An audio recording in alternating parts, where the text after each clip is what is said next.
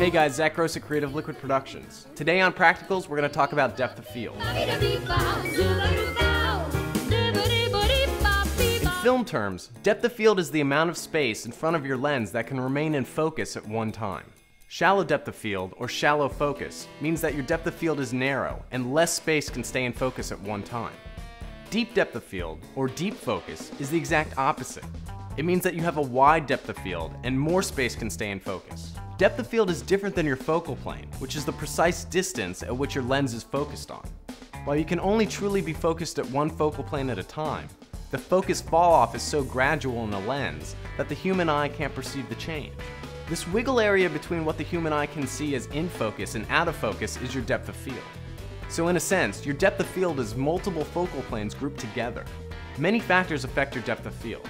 Your lens choice, how open your aperture is, your camera sensor size, and the distance between your camera and your subject. If you want to create a shallow depth of field, say for an interview shot where you want your subject to be the only thing in focus, here's a couple things you can do. Shoot on longer lenses, 50mm or higher.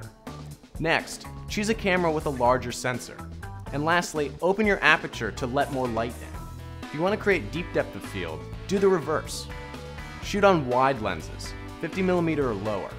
Next, choose a camera with a smaller sensor. And lastly, close your aperture on your lens to let less light in. Movies employ depth of field for multiple reasons.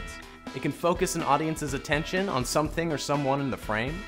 It can connect two shots, such as two over-the-shoulder shots during a conversation. And it can be used to scale up a production and make the film seem bigger than it actually is.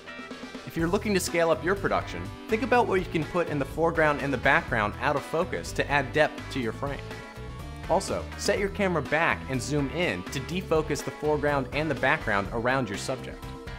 Well, that's all we got on depth of field. Be sure to follow me, Zach Gross, on Twitter @ZGrody, and be sure to follow Creative Liquid Productions on our website, creativeliquid.com, and on Facebook and Twitter @CreativeLiquid. See you later, guys.